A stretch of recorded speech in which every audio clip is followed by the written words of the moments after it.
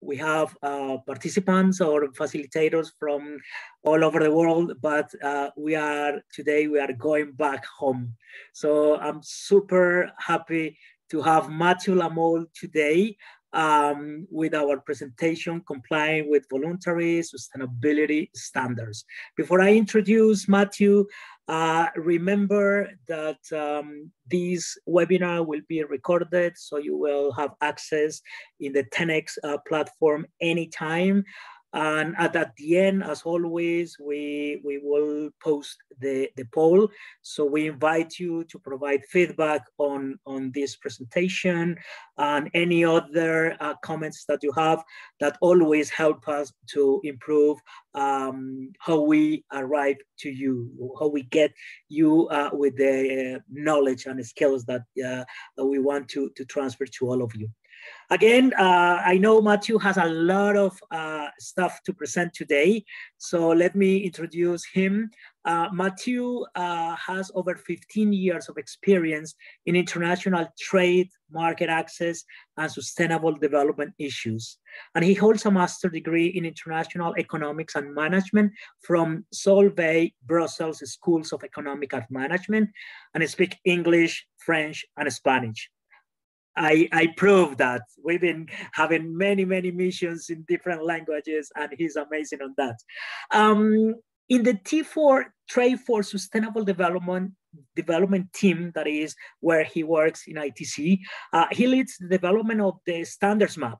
That is a global repository of sustainability standards, code of conduct, and audit protocols. And he coordinates partnerships with private industry groups, companies, and NGOs on the use of a standards map. You will see all the benefits of this standards map that he will present today. Not only that, but all the topics in terms of complying with voluntary sustainability standards, how they will help you to improve your offer to international markets.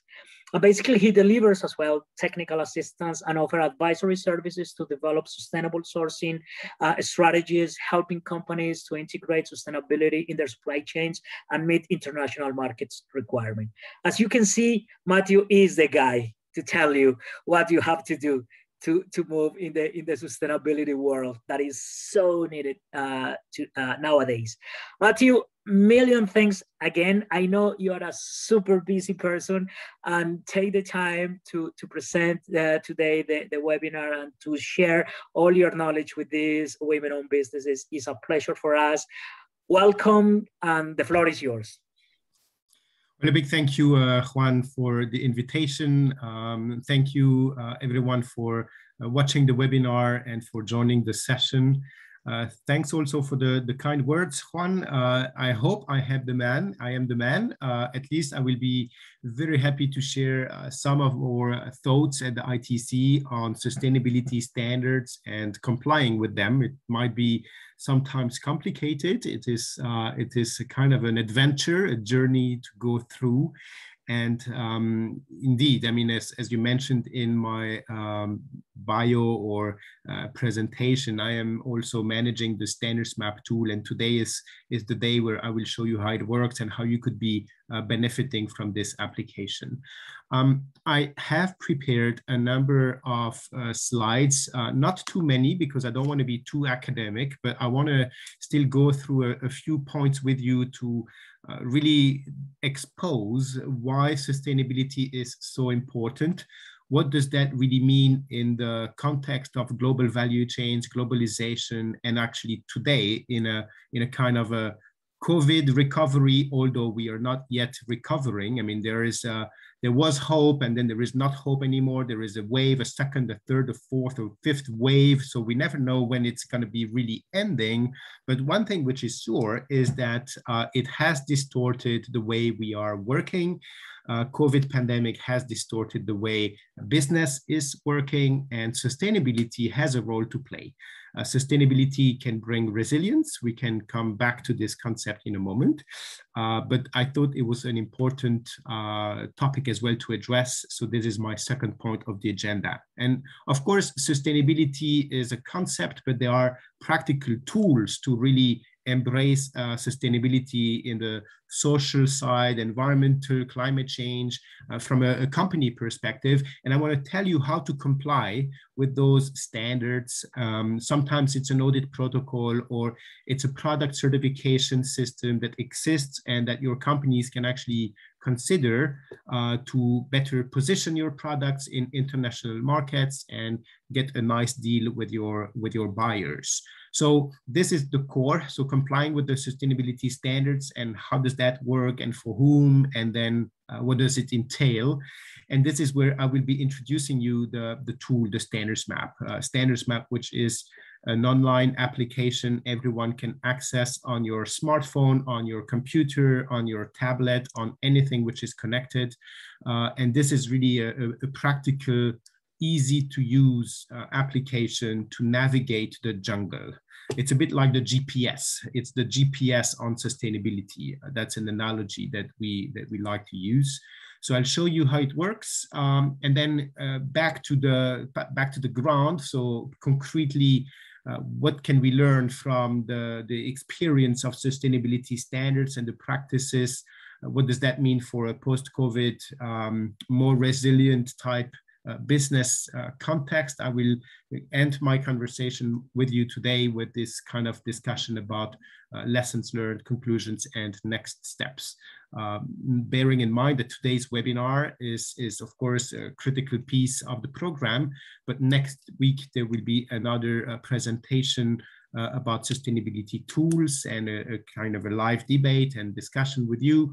And then there will be also, of course, all the recordings available on the platform for you. So, and one thing before I start on the mega trends and what is at stake, I wanted to also remind you that there is a possibility for asking me questions, unless you're watching the recorded version of the webinar. But if you are live streaming and live watching, there should be a chat box that you can use to post questions, which I will answer towards the end of the session today. So the first topic I want to discuss is about megatrends. Megatrends in global value chains, what happens, what it entails, and what really we can see. So global value chains, they have changed a lot. They have changed a lot in the last 20, 30 years. Basically, you have a consolidation of actors and traders, buyers that are, using the international routes of the commerce, of the trade, to access and their suppliers, and then to make connections to the markets. And one thing, if you look at the first graph, that was really clear, is that the sustainability concept of international trade, so trade that also has an impact on social conditions and workers' rights and human rights, but also on climate change and environmental issues, biodiversity, deforestation, all these concerns have really emerged in the form of standards starting in the years 1980, 1990s. At that time, if you wish, there was a realization that we do not have two planets, we only have one. There is no plan B, there is no planet B, there is only the Earth. And we need to be, let's say, mindful of the limitations of resources that are at our disposal. Environmental resources, the oil, also the way we live with good quality air and climate, and then the social issues. I mean, together with globalization and companies going abroad to get cheaper labor with countries that have, let's say, less strict regulations, that has really created very bad situation, and modern slavery, among others. And therefore, those considerations for sustainability were growing up. There were a number of international rounds and conventions, like the United Nations Rio Declaration on Environment and Development, that was in 1992. And since then, really, global value chains have been more and more encompassing the concept of sustainability, with a rise in the number of initiatives that you can see very clearly on this first graph between the years 1990 and the years, let's say, 2010.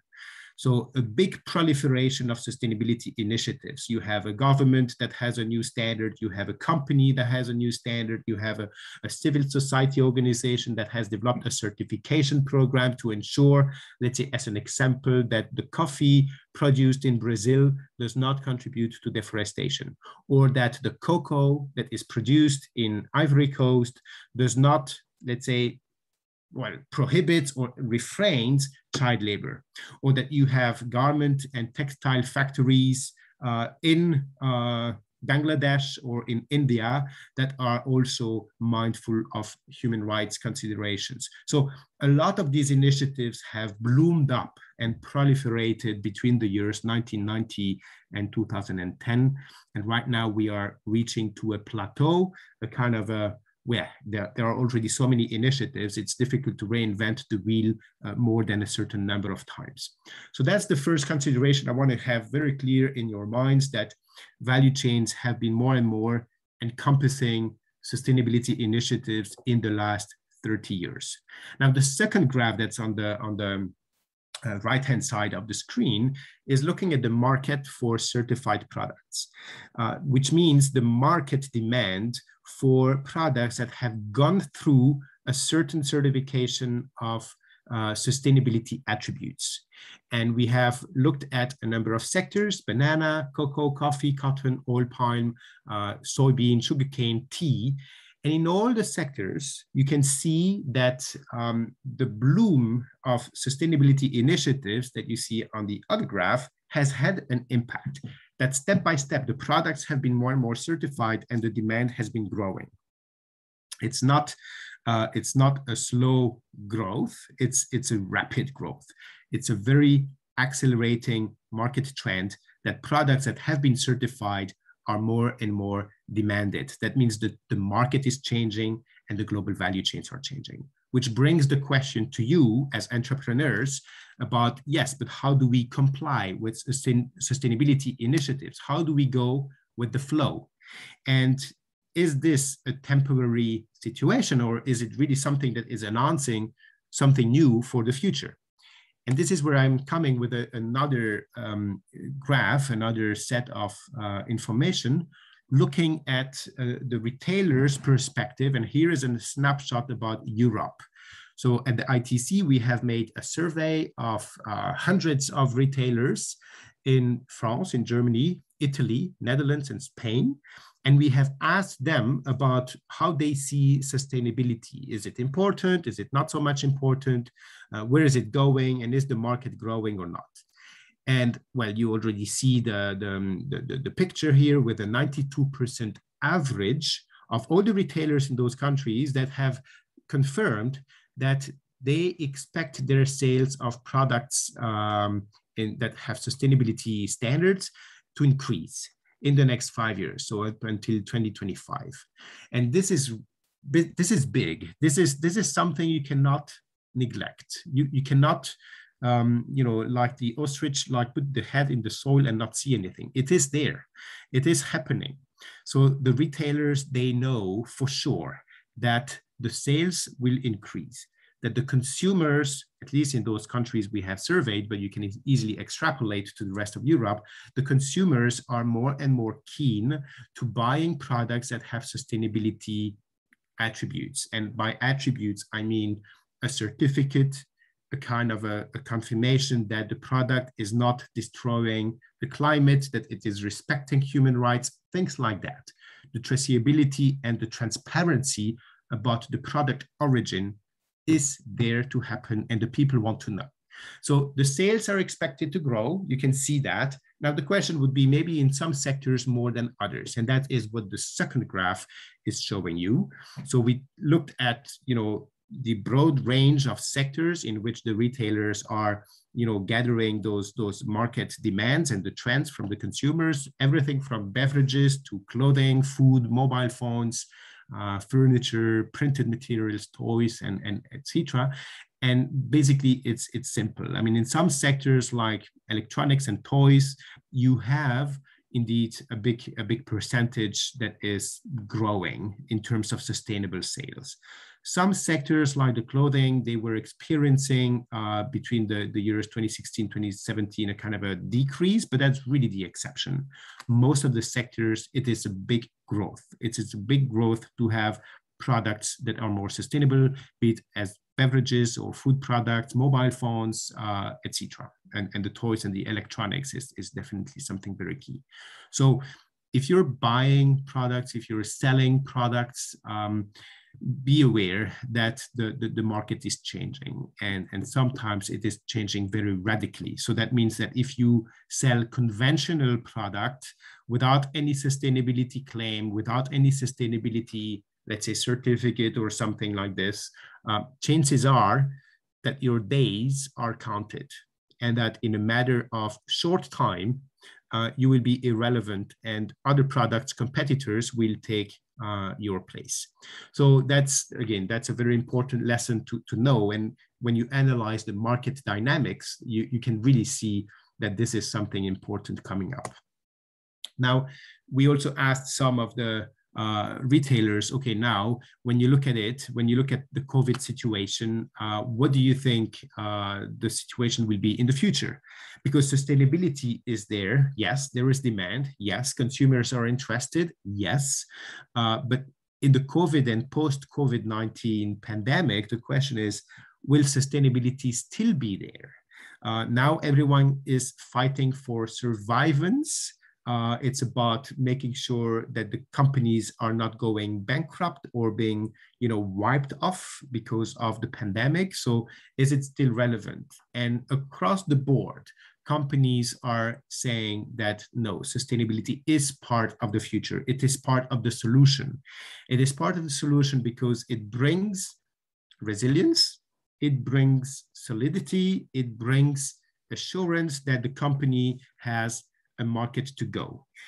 It is not the silver bullet. It's not because you have a sustainability standard or a certificate that automatically everyone will be so happy, and of course you have a market and we will give you a big prize. No, but compared to those companies that do not have a sustainability standard or a certificate, you will be advantaged.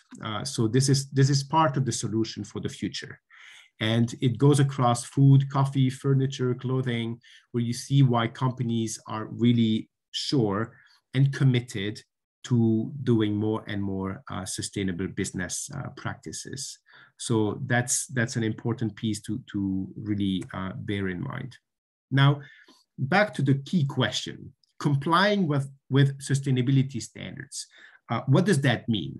And first, maybe the question is, what are the standards? You may wonder, based in Dubai, based in Cape Town in South Africa, based in Colombia and Bogota, what is a sustainability standard? If you are an exporter of certain products, how do you deal with that? So here is a definition to start the conversation, and just make sure that we are more or less at the same page. A sustainability standard, or we can also use the abbreviation VSS, but I don't like that abbreviation so much. Let's say sustainability standards. It's a set of rules. It's a set of rules that companies will have to follow. So it's a set of requirements that companies have to do, and then to prove that they have done the right thing. A set of requirements that address, from a sustainable development perspective, social issues or environmental issues. Social issues, I mentioned human rights, but that also is workers' rights, payment of wages on time. If you work more like overtime, is it also compensated? If you're sick, you have right to have sick leave. Things like this. So this is all about social issues. And then on the environmental side, well, it's about making sure that your company does not pollute too much, that if you use water, you also treat wastewater, that there is also a consideration for biodiversity if you work in agriculture, if you also work in sectors outside, that there is no link to deforestation, or at least something which is in line with a number of indicators and requirements. So this is the standard. A sustainability standard is this global set of rules and requirements. And basically that set of rules is accompanied with a verification program. So you have, it's like a document that is the standard, and then you have an auditor or someone that will check that you have done the right thing. And that basically the whole list of things that are important, well, you have done a good job. And this is the standard and the implementation and the verification of compliance. Okay, so this is what we are talking about. And it can be different forms of sustainability standards. Sometimes companies, they only have their own internal standard. It's a charter. It's a, let's say, it's a modus operandi for their business, and that is okay. That is a standard saying, okay, I will do this, that, this, that, this, and then there is verification behind, so I can put it in my annual report. But sometimes the standards are very different, and they are managed by an outside organization, and they say, look, hello, this is me. I am a certification body. I will come and check your company against all these points. Okay, so you have all sorts of animals. And this is where it becomes complicated, because sustainability standards, it's a bit like a big jungle, okay? It's a jungle that you need to navigate. There are standards that are only for certain sectors or product categories, and then there are standards that are applying across a wide range of sectors, okay? So if I give you an example, a chocolate factory will use standards for cocoa, but you may have also a standard that is an overarching social environmental standard applicable to not only chocolate, but also garment and maybe jewelry, okay? And those standards, they are different. I mean, you do not get certified or verified in the same way. So a jungle, because of all this variety of instruments, standards, certification systems, protocols, guidelines, reporting. So it is complicated. And the goal of ITC and my team at ITC is really to bring some transparency so that you know which are the standards that are maybe most relevant for you. If you would like to be, if you're interested in sustainability standards. So what we have done, and this is the right-hand box on the screen, it's about, we have built a unique database that is very big. It is more than 1,500 data points per standard. So 1,500 data points where you can see what they ask, how much does it cost, how long does it take, and what does it bring as a benefit? You know, which market does it address? Which consumers are interested by this standard? So this is the big database that we have built. Now, very important in the database, because there are so many different standards, we needed to keep neutral in the sense of, yes, we are an agency of the United Nations, and we cannot say one standard is better than another one. So usually we have, every time we make a presentation like today, we have questions in the chat box or in the audience that says, hey, can you just tell me which is the best standard for my business? And unfortunately, I cannot tell you. It is not that I can tell you nothing. I can tell you which options you have, but it really depends on your strategic objectives to decide which is the best standard. So we remain neutral in terms of decision of which standard to use, but your company, your business will know best which is the good solution using our tool. We bring transparency and we bring information about all of these standards so that you can access it as a free global public tool and that everyone can use, companies, but also policymakers, trade promotion organizations, business support organizations, civil society organizations, everyone can use the standards map. And this is very much trying to, you know, reveal what is behind the seal, what is behind the logo. Maybe just looking at what is currently on the screen, you say, aha, I remember one or the other. Rainforest Alliance, does it ring the bell? Or Fair Trade, or Fair for Life, or Union for Ethical Biotrade, or Global Gap, maybe. We have 300 of these standards in the database, 300 of them that are there it might be a little bit scary or confusing having 300, but we will tell you what is the detail about each of them. So this is where Standards Map comes into the picture. And this is the website, the Standards Map website that I was telling you in the very big intro, and Juan as well, that we have built for your attention. So bearing in mind that the market is growing and that the number of standards is so big that it is a bit confusing, it is complicated as well to choose or to understand which is the one for you, well, we have built this database and this website to navigate the database. So it's a global public good in a sense. You don't have to pay anything. It is there for you to use for free. We have generous donors that are kindly supporting the maintenance of the database. So this is great. And this is thanks to them that we can offer you all the data updated and ready to be used for free. It's covering a multitude of sectors, like a bit more than 80 sectors. We have currently users, when we look at the web traffic, from more than 190 countries, and this is great, and the numbers are growing every time. So I'm hoping that after today's webinar, the numbers will even grow a bit more, right? So that you can also take a look and become a big fan of the Standards Map.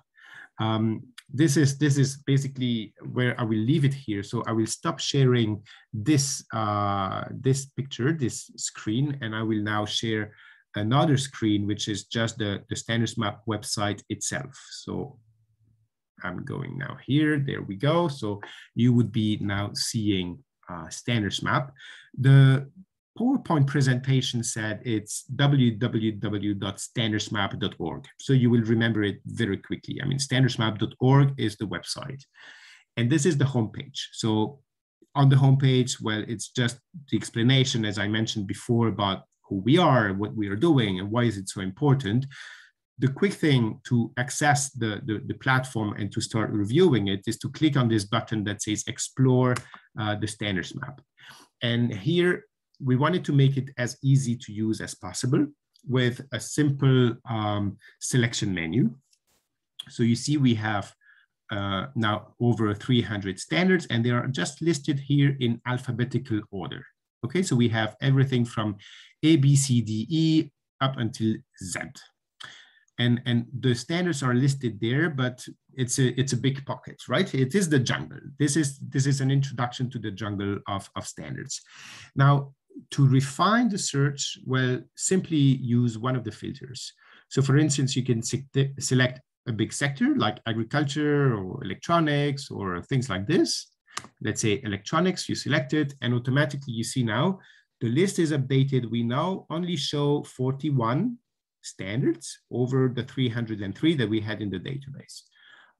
We could also select a product that is more precise by just typing the letters. So for instance, I'm typing coffee, C-O-F-F-E-E, and there we go, product. And so here I have not a big sector like agriculture or electronics, but only coffee. And you see in this sector, wow, we have 87 standards, but at least, you know, it reduces the possibilities, and there you make sure that you have something a little bit more relevant. The filters, the more you put in there, the less the number of standards you will see in the database. So for instance, by origin, you would say, okay, I'm interested in coffee that is coming from, in this case, let's say Brazil. So you type Brazil, and then you have the country, you select it, and the number is going down. I mean, same thing if I had selected garment and Bangladesh, you know, the origin. So you see the standards that really do operate in Brazil in coffee, so in the country of origin and for the sector that you have selected. Being more precise, maybe the destination, if you say my company is traditionally exporting to China or to Canada or maybe to France, well, you just type it here, and so you can see which is the standard that is demanded in the country of destination. So let's say here, Switzerland, because I live here and I like my coffee strong. So Brazil is a good producer. So I select, and that's a fun, I mean, that's just my opinion. It doesn't reflect what ITC would say, maybe. Anyway, my coffee coming from Brazil, going to Switzerland, and sustainability standards associated with it. I have here a number of initiatives that could be interesting to review. Now, if you know already the name of the standard, like Fair Trade or Rainforest Alliance, you just type the name here and it will appear. Okay, so you have different ways of selecting the different boxes. Very quickly, there is an advanced search. It's only for you if you're interested in looking at specific areas like standards that deal with biodiversity or standards that deal with gender issues. You see here, you have a number of, let's say, additional categories. And the more you select them, the more you will reduce the list of standards that are in your basket. So this is the advanced search. It is interesting, but for the sake of the presentation, I will just focus on a simple scenario. Coffee exported from Brazil into Switzerland. I have a number of standards. Now, how do I understand which is the good standard for me? This is where you would see a first little text explaining what is the standard. So we can select maybe for C, there is, why not here, BioSwiss, because I'm in Switzerland, maybe I would like to have an organic standard. So you see, you can select them by clicking in the little arrow behind. There is Fair Trade and Global Gap. So maybe I can select those two standards as well. So you see, just because from the list that I have generated, I would like to know more about some of them. So I select them in the box by just clicking here in the little arrow. As soon as I click on a standard, it is selected in a basket that comes at the bottom of the screen. So you see here, we have BioSwiss, we have Global Gap, the Fair Trade USA, and then 4C. So we have 4 selected standards. And obviously the list is much longer, but when we review them, because it's a lot of information, my recommendation to you is to have at the maximum 4 standards at a time that you would select, right? So not 5 or 6, but try to stick to 4. You have selected them, and now you have the option to start reviewing a short summary of each of the standards or to make comparisons and understand how they operate. I will start with the summary and then only make a comparison. So the summary here, you see the page reflects the 4C standard. If I click on Fair Trade, it refreshes the page and I have Fair Trade data. If I click on Global Gap, there is Global Gap coming. If I click on BioSwiss, I have BioSwiss coming. And the information that comes into the summary is about what the standard does. So some facts and figures. Very important, it is the requirements tab. So you see here, I have clicked on requirements, and this is where I can see this set of rules that I have to comply in order to be BioSwiss certified. You know, so compliance with sustainability standards, it comes with the requirements. What do I have to do? So here, by clicking on requirements, you see that BioSwiss has a lot of environmental requirements, a little bit on social, a little bit less on management and quality, and then ethics. And those requirements, they can be immediate, within a year, 3 years, 5 years recommendations. And this is where you will see more or less the spread of the requirements. Just to give you an example, I click Fair Trade. And in Fair Trade, I also go to the requirements. And here you see the picture is different. What you have to do to comply with the Fair Trade USA standard is a lot on social, quite a lot as well on environment, management, and then a little bit on quality and some ethics. Okay, so you see, you can see what the standard really requires. In order to comply with the standard, you need to do a lot on social, environment, etc. And then you will ask me, yes, but what is it? What is it that I have to do? And this is actually below. So just below the graph, you have all the requirements that are listed into categories. The categories are environment, social, management, quality, and ethics. Every category you can click and open it and see what you have to do. So environmental, in the environmental category, you have soil, forestry, inputs, biodiversity. Every category has a subcategory where you see the question that you have to do on, in this case, soil and soil erosion, conservation, quality. You see, you click on the criteria soil conservation, and now you can read. This is what you need to do in order to comply with the fair trade certification. You have quite a number of requirements, okay? So if you go back to the big picture, you have 76 criteria in environmental issues, 99 criteria on social, 32 on management, 2 criteria on quality, 11 on ethics. What are they? Click on it. Anti-corruption and bribery. What do you need to do? Ethics. And here you go. You just read. This is what fair trade will ask you to do in order to get the certificate. So complying with fair trade will go through all of these requirements that you have here. Now, do you remember I said, okay, you have the spread between the categories, but you also have standards that have immediate requirements or things that are within 5 years or even recommendations. So not everything needs to be complied. Okay, you do not need to comply with everything in one go. Sometimes you have 5 years or 3 years or actually even 1 year. And this is where you will see when you open the categories that there are those criteria. Even before opening it, you see this one is an immediate, this one is within 5 years, and this one is, yeah, well, within 5 years and immediate are the major ones. So treatment of waste of chemical substances, you have 5 years to comply with this requirement. So just a quick recap. I selected coffee, Brazil, and Switzerland. I selected 4 standards that are interesting to me. And then when you click on them, one after the other, or global gap, you look at the requirements and you can see what you have to do. So you see here, global gap is again very different. You have a lot on environment, a lot on quality, but very little on social and very little on management. Now, this is when you look at the standards one after another. Okay, you have the standards one after another. But I mentioned to you in the menu, you also have the comparison side by side. So when you can compare them, you start putting the standards in the same graphic. So here you see BioSwiss. This is the first one with a very heavy focus on environment and then social. Global Gap, you see here again, same thing, big focus on environment, little one on second one, big one on quality. Fair trade, biggest focus is on social issues, and then the 4C.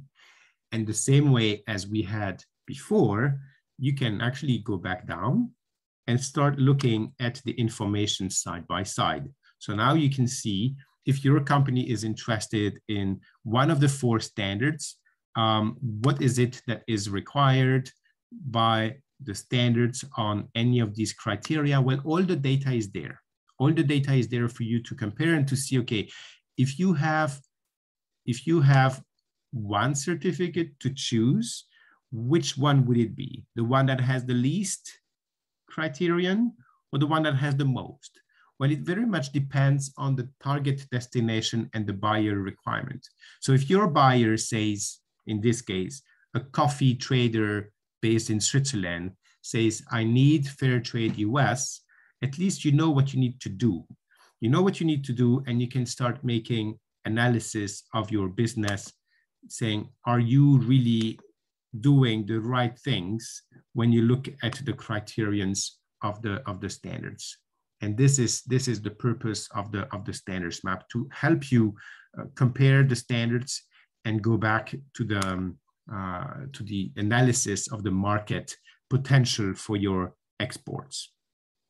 So quick recap before I go back to my slides and the conclusions. I think a main lesson here to learn from the standards map website is that you can easily explore which from the jungle of standards apply to your sector of activity, to the country in which you operate, and also if you're interested specifically for the destination market that you're addressing. So you can go and select multiple combinations of countries by origin, by destination, the sectors, or if you already know that your counterpart, business counterpart, would like to have a certain standard being complied with, type the name of the standard and you will see it happen in the list. And then you can analyze all of their requirements. And this is critical because you see the key question is that sometimes you have to comply with the market requirements, but you do not know exactly what to do. So here, if the buyer says, I would like to have an organic certification, well, you will be able to select, for instance, the one that they want, and then straight go to the summary, learn more about what is it, like the EU organic farming standard, what is it, how do you do this?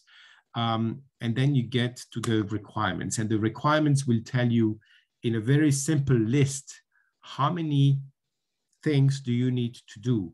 And yes, it takes a little bit of time to go through the list, but this is the only way to comply with the standard, is really to understand what is it that you need to do that the European Union partner will check with an auditor or with a laboratory experiment and testing of your product. So just be aware, read about those texts. It's sometimes complicated to just look in the internet about EU organic farming. We have consolidated everything here for you in only one application. The standard operates with different types of audit mechanisms, and this is also something that you can easily review directly online in the standards map. So this is for the application. I am sure that my colleague next week will also touch upon it very quickly, because this is a key element of the sustainability tool that ITC has developed. But I would like to take the next few minutes to go back to my presentation and share with you some thoughts about what does that really entail for the presentation. So here I am now sharing again my screen with the presentation. And I put it in full window. So there are questions now in terms of the value chains, the market demand, and the positioning of the products. And we reflected in a group at ITC, discussing with the stakeholders about how does the future look like post-COVID, and in a way addressing the concerns and the needs for more sustainable products and certified products that are definitely coming up in the consumers' reports and in the different market trends. And here is what we have summarized vis-a-vis retailers, policymakers, suppliers, in terms of what they think the future would be. So when we speak with the EU policymakers, there is certainly a big wish from the European Union to engage in some sorts of incentives for the sustainable imports, so that the policy regulations in the European market are more convenient, more, let's say, friendly and open for sustainable products. That means market access conditions would be preferable for sustainable products than for products that do not have so much of a traceability and origin of the product system. That is one thing. A second is to really engage at the policy level between the governments and the European Commission, so that those governments in other countries outside of the EU that do speak with the European Union, that they can engage into a dialogue to foster and to reinforce the sustainability components of their trade policies. That means helping companies to get certified, helping companies to comply with international standards on labor rights and social issues, and also making sure that there is more prominent role for the environment in the trade policies. So this is also what the EU policymakers certainly would say. Creating the enabling environment, this is what I reflected from the statistics I showed you earlier on those retailers in France, Germany, Italy, Spain, Netherlands, that really have a strong appetite for sustainable products. Well, why? Because in the European Union, there is this enabling environment where companies that are doing the right things, they have more, let's say, incentives, benefits, they get more visibility, they have a better reputation, and this is really helping the movement as well. So the business environment is really helping a lot. And this is a reflection also for policymakers outside of the EU, that by enabling companies to be more sustainable friendly or more, let's say, oriented for sustainable practices, that really has a potential for high repercussion on the domestic market. And then finally, it's about educating consumers that have an appetite for products that are ethical, that come with good values and, you know, social, environmental considerations. This is certainly there. So that's on the policy side. Now, on the retailer side, or the big brands and the big traders, we saw the big trend of integrating sustainability into their procurement practices. So when you buy a food product, you don't only buy the food. You also look at how the food was processed, how the food was produced, how the pineapple, the orange, the rice, the meat that you're eating is produced, and that there are some considerations for all of these processes to go through it. We don't want to only feed the people, we want to give them good quality food, and food that respects multiple other attributes. So the retailers, they know that the consumers want it, and they need to sometimes go a little bit beyond the traditional way of producing their products, so that they are compliant with the standards, and they can communicate about it. They can communicate about how their products is positioned compared to the competitors, and that they are actually following good practices. Now, the industry in itself, they compete, you know, I mean, the companies, they are competing between themselves. That is a matter of fact, but there are certain things where they do not need to compete. There are certain areas where they better work together rather than compete. Yes, you can compete saying, my beverage is better than yours, and Mr. or Mrs. Consumer, please buy my product and not the competitor because it is better quality. On sustainability issues, it is better to work with your competitor so that you have more impact on the way this is produced. So I give you one example. A company in China that is working with their suppliers, with their different network of business partners. So they all align on a certain set of standards, set of requirements, saying we all together will do the same vis-a-vis pollution, water, and biodiversity. So we speak with one common language. That means when the external buyer from United States or Europe comes, they have access to a wide range of companies that are already aligned with a certain set of sustainability practices. So this is about developing pre-competitive frameworks where companies can work together and achieve more in sustainability than if they were working alone. And this has a good press for international buyers because they know there is potential there for their suppliers to all work together, and the amount of products that will be on the market will be good enough. So that's also an interesting trend. Some companies, some retailers, they say they would like also to work more closely with NGOs and civil society organizations. Now, this does not happen in all the sectors. This is something that, for instance, if you take fisheries, you know, wild fisheries, so capturing fish in the ocean or in the sea, it is something where working with NGOs is sometimes complicated because there is a lot of criticism about the biodiversity, the overfishing, etc.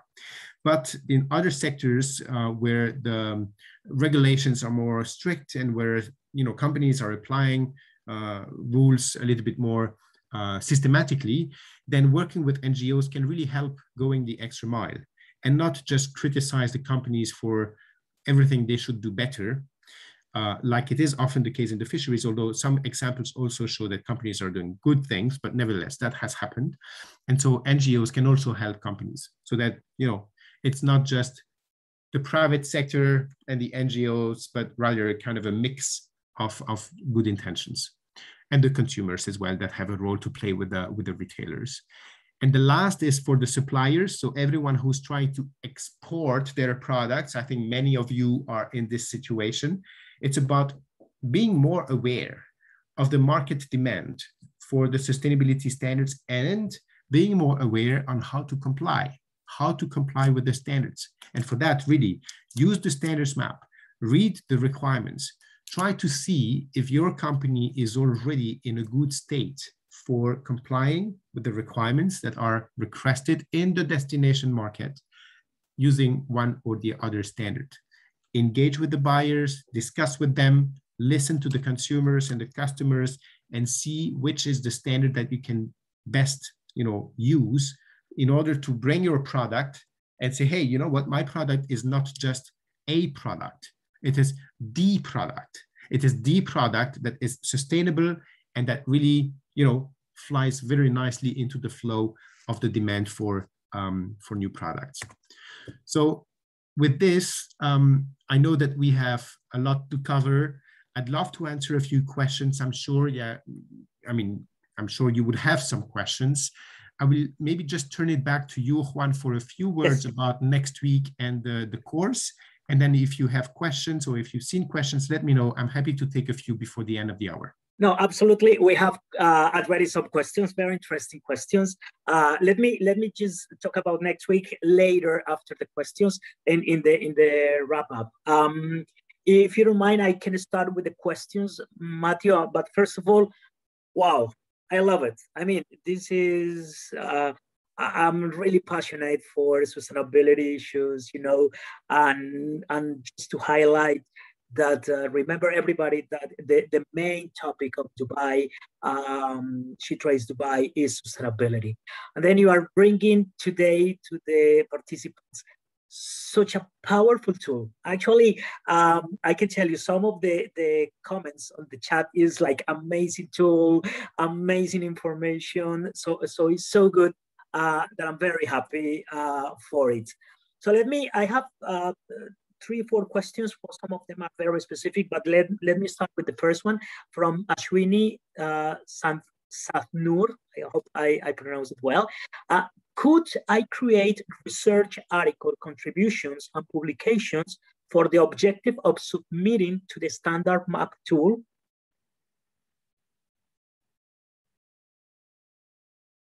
So yes, anything that would be added to standards map, a new standard, a new piece of research, our team is happy to work on it and to add new references in the standards map. And then if you have specific needs for additional resources or publications or information on how to comply with that standard, again, we have a help desk and a team that will be happy to answer your queries.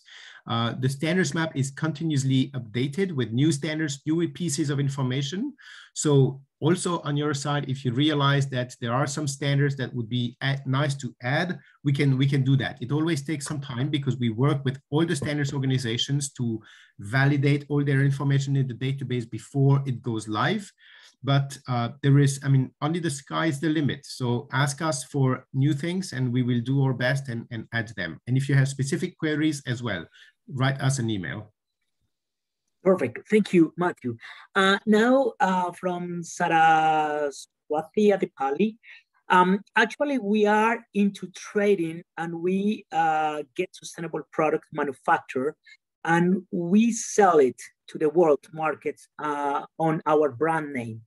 As we are traders, do we also need to take certification or is the manufacturer certification sufficient? It's a good question. Thank you for asking it. There are standards at every stage of the value chain. So you have standards at the primary production, at the processing and the manufacturing, at the trading side, at the retailing side. You also have even standards at the consumer side. The thing is, most of the standards that we have in the database, they are at the primary production and manufacturing side.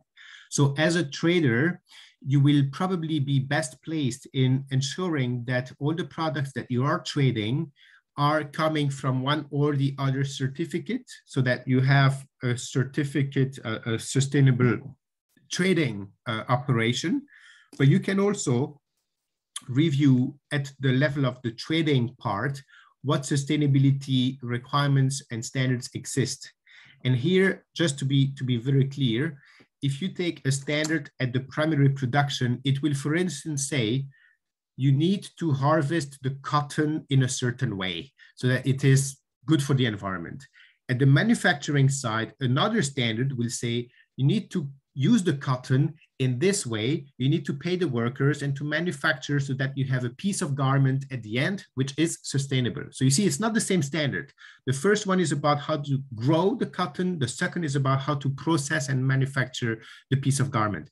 And the traders, they will have another standard saying, okay, you need to respect the suppliers. You need to respect the terms of the agreements and the contracts, and you need to make sure you do that in an ethical way and that there is transparency, there is no fraud, there is no corruption. So you see, it's a different level, but this is a standard that would be for the traders. And then the retailers, they will have another set of standards. And hopefully, when you put all the pieces together, you have a chain. You have a chain of sustainability at the production, at the processing, at the manufacturing, at the trading, and at the retailing. So there is sustainability everywhere, but sometimes only the coffee is certified when it is ground, or the cotton, and then there are some pieces missing along the chain. So as a trader, you need to see which is the part of the value chain that you need to make sure you have good sustainability impact. And we at ITC, we don't say that we need to have sustainability absolutely everywhere that is certified. Maybe some sectors need certification mostly at the primary production, and other sectors, it's mostly at the manufacturing side. And in the end, if you communicate nicely and clearly, okay, I am trading sustainable products because primary production is sustainable, then you're clear, you're set, you're honest. If you say, well, the processing and the manufacturing has been certified, then again, you're clear. Perfect. Thank you, Matthew. We have a very specific question that is somebody is Yvonne Maniki, that she was probably playing while you were presenting the tool. She was already playing with the tool. And then when I click by destination from the website, there is no Dubai. Probably, yeah. There should be Dubai. There should be Dubai in the destination boxes. United Arab Emirates and all the region is there. It is all mapped in the database. So I may just recheck very quickly as well, but it should be there. So no worries. And again, there is the help desk. If there is anything not clear or not working right, or you type something and it does not appear, let us know. It happens sometimes that we have server issues, but very rarely. So I would say try it again, and otherwise contact us and we'll be solving the issues and getting back to you. Thank you, Matthew. Almost the last question, and then another one, and then we are ready to wrap up. From Elizabeth Francis, are these standards recognized globally? I'm not sure what is meant by being organized globally. Let's say you have most of the time. Recognized, I'm sorry. Recognized. Yeah, recognized globally. No, they are not recognized everywhere in the same level. So this is why you have standards that are mostly recognized in Europe or France or Switzerland or in China or in Canada, but I would not use the word globally. But certainly they are recognized in some contexts. And this is where the tool helps you to understand where they are recognized. By using a country of origin and a country of destination, it shows you which standard is being used and applied. That means where you can have access to certification facilities, and you can have an auditor that comes and verifies, and sometimes where in the destination country there is demand for the market. But I would say there is no one standard that is really globally recognized, except maybe for the ISO standards that are very much, globally applied with the ISO national standardization bodies, and also the ILO conventions, the ILO labor standards, the conventions for no child labor, no discrimination at work, no harassment, all these big ILO conventions, they are social standards, so to speak, and they are globally recognized. But again, not all the countries have ratified them.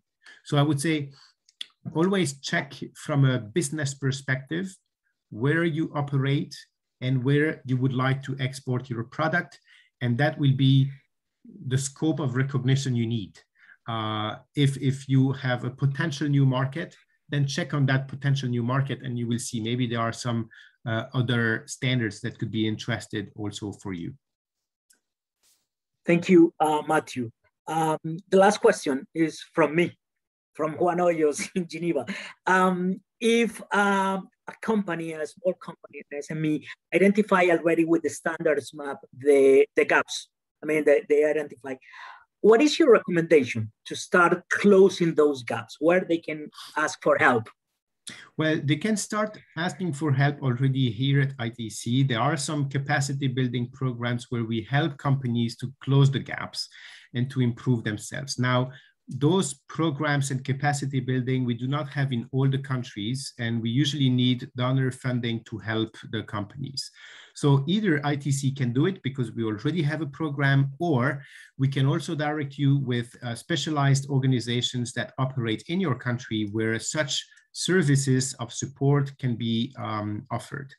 And then last but not least, we can also forge new projects and help you directly in terms of finding the appropriate resources. Sometimes the standards organizations themselves offer such a service of closing the gaps. So most of the time it is you have to pay for that, but sometimes they have also online free resources and tutorials and videos to help. But always start with looking if ITC can help. In most cases, we would be delighted to do so. And if not, well, we can always refer you to other institutions that are in charge. Perfect. There is one last one, because I saw the last minute, and then I want to ask you anyway before we close. Before I move to the logistics announcements, and then give you back to you the floor to close the webinar. Somebody is asking, Gabriel Nowak is interested in hearing more on sustainability of tourism, more services than products. Any saying on this? Any thought? Can you just say it again, please? Yeah, they are interested in hearing more on sustainability of tourism. Tourism. Well, the tourism side is one of those sectors where sustainability has been really growing fast in the last 5 years, maybe even 10 years, but 5 years really fast in terms of recognition of hotels, tour operators, and different types of services that are very much linked to the tourism sector. So in that sense, you can also select the sector tourism in the standards map and see the standards that already exist that we have already referenced. There are already a number of such standards that are available for review. And then the new standards in tourism, we are trying to keep abreast of those new initiatives so that we can also use them in the standards map and reference them. There is also the GTSC, Global Tourism Sustainability Coalition. So remember that, GSTC. And this is a chapeau organization that is about sustainable tourism. They have events online and in person, and they also try to harmonize a little bit the concept of sustainability in the tourism sector. So what does that mean for a hotel, a chain of hotels to be sustainable? And this is very interesting. But as I said, this is mostly recent trend that standards are proliferating in that sector. So yeah, happy to share some papers and resources about it, but already please, for those interested, take a look at the GSTC, Google it and find the organization. They have very interesting resources. Thank you very much, Matthew. Now let me move to the last announcement. There is a question.